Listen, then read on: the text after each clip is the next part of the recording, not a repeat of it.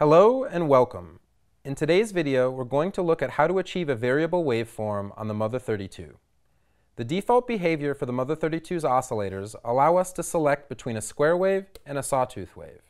But what if we wanted to achieve a combination of the two waves or blend between them? This can be achieved by using the external audio input and the mix knob. To do this, I'm going to patch the VCO saw output into the external audio input, and I'm going to make sure that our VCO wave selection is set to a square wave.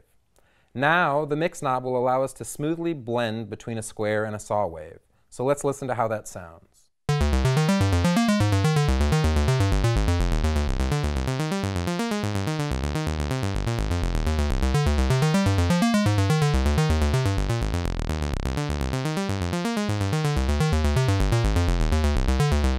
As you can hear, we can now smoothly blend between our two waves as well as achieve a combination of the two. Next, let's look at ways to incorporate modulation. For this example, I'm going to take the LFO triangle wave output and I'm going to patch it to the mix CV input.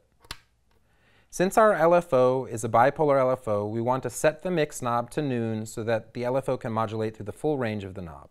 Let's listen to how that sounds.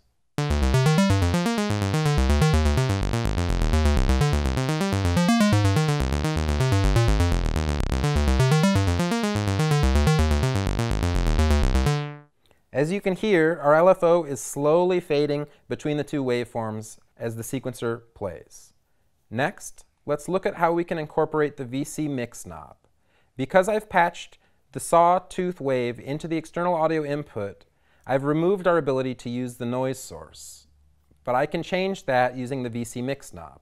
To do this, I'm going to remove the saw wave from the external audio input and now patch it into the mix 1 of the VC mix. Next, I'm going to take the noise output and I'm going to patch it into mix 2 on the VC mix. And finally, I'm going to patch the VC mix into our external audio input.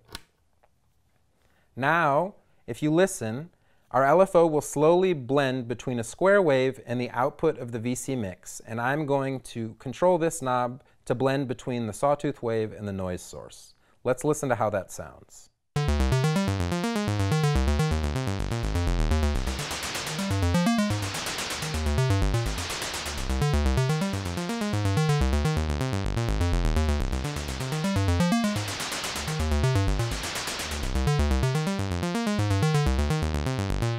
As you can hear, I'm now able to access all three sound sources on the Mother-32. To end, let's look at ways to incorporate another modulation source into the VC mix to get both knobs moving at the same time. To do this, I'm going to enter the settings menu by holding Shift, Reset Accent, Set End, and Step 8. You'll know that you've entered the settings menu because the tempo LED will start blinking yellow. We want to be looking at the first page of settings, which is indicated by the one LED being lit yellow. Next, I'm going to press Step 8, which is indicated by the 8 LED being lit green, and that's telling me that I've selected a stepped random modulation to come out of the assignable output. Next, let's patch the assignable output into the VC mix control input. And once again, we're going to set the VC mix to noon to take advantage of the bipolar modulation. Let's listen to how this sounds.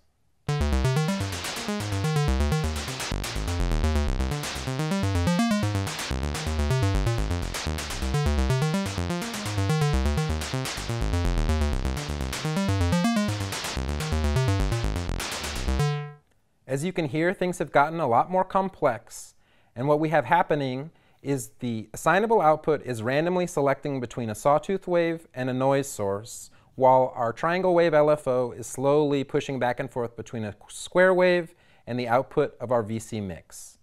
As you can see, incorporating the patch panel is a nice way to expand the functionality of the Mother-32.